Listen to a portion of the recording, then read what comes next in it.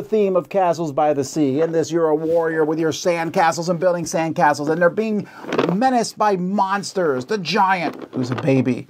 The dragon, which is a kite. The monster, which is a kitten. I like that theme, especially with the gorgeous art here from Brother Wise Games.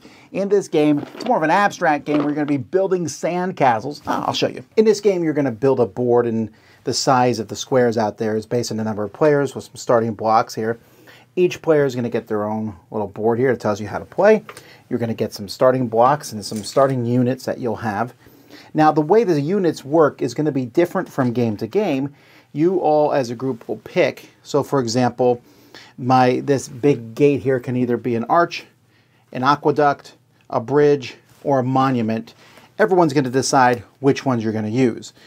Just like this person can be a princess, a wizard, a witch, or a sorceress.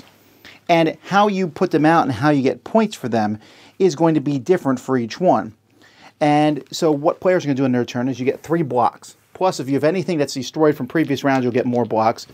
The first block can go anywhere. After that, they have to be touching it somehow. And then it's possible that maybe you'll be able to place your units. You can place as much stuff as you are allowed to legally place. And all of that depends on the different cards. So, for example, this one here says, this one shows you how this tunnel's placed. It's going to be like that, and nothing can be in front of it. It's going to give you 2 points, and you also can't place in a tile with a friendly tunnel. So you can't have more than one of them on the same side, a tunnel to another tunnel. While the guard here must be a place adjacent to at least one open wall. So if you do that, you get the points at the top.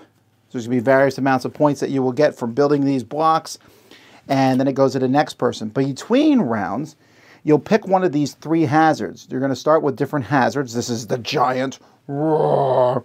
And you'll move them clockwise. The 2 that you didn't move, you're going to flip a card over from their decks. And depending on how many exclamation points are now in total out there, that card will do damage. And then it tells you, like the dragon gets rid of all pieces and blocks from the top 2 layers. The bottom layer is not removed.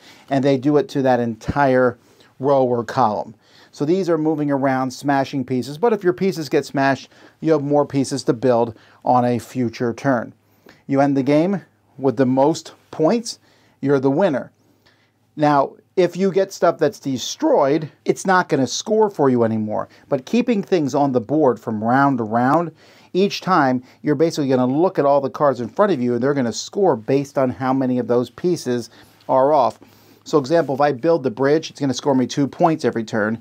Each tower is going to score me 1 point each turn as I pull them off. So the longer I can keep pieces on the board, the more points they're going to score me.